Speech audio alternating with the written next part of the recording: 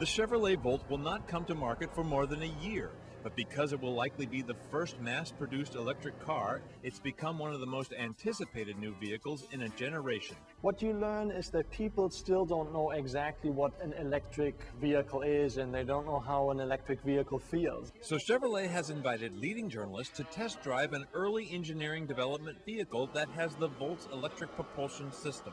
They said that the goal of this vehicle was to, determine whether or not this car felt like a science project or felt like something you had to get used to. And I think, my first impressions, just hopping out of it, a couple loops around the tech center here, feels like a normal car. Electric cars can be noticeably different from the gas-powered vehicles we're used to. So the trick manufacturers will tell you is to make the driving experience the same, so people won't have to relearn to drive.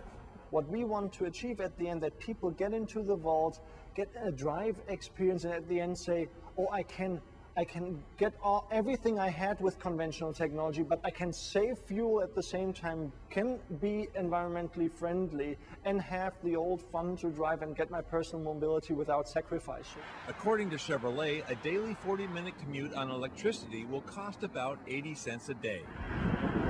Now that's something to look forward to. I'm Chris Hansen.